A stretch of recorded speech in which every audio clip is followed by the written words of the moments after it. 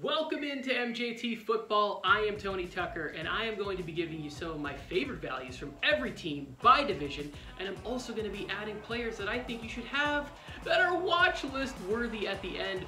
We are going to start off in the NFC South, and we're headed down to the Big Easy in New Orleans, and I want to start with Chris Olave, a 10th round pick.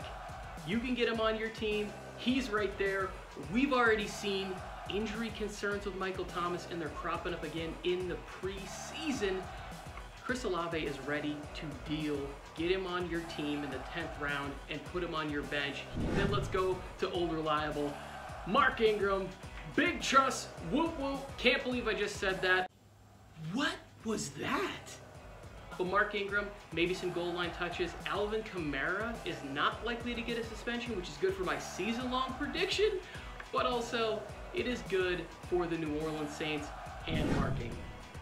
As we go on down to the Tampa Bay Buccaneers, Chris Godwin going in the 6th, going to be a little injured at the beginning of the season, but he is Tom Brady's favorite target, and that makes him somebody that I want to have on my team as a potential wide receiver 3 if things shake out nicely.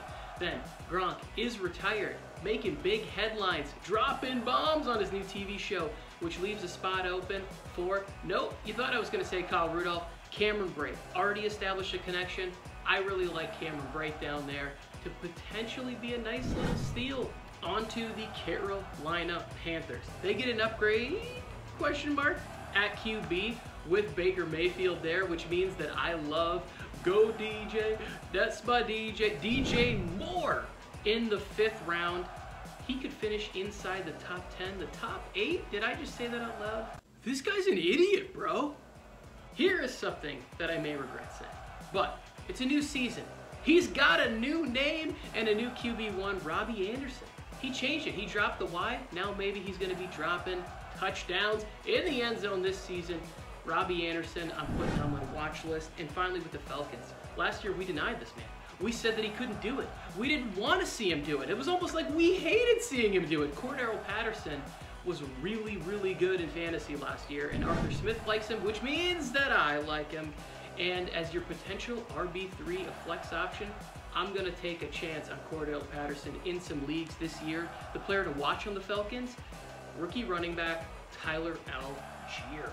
Could be the every down back that they're looking for. I don't think that they necessarily have one on the roster, but he could be that guy. So put him on your watch list, maybe even draft him at the end of your draft. That is going to conclude the NFC South.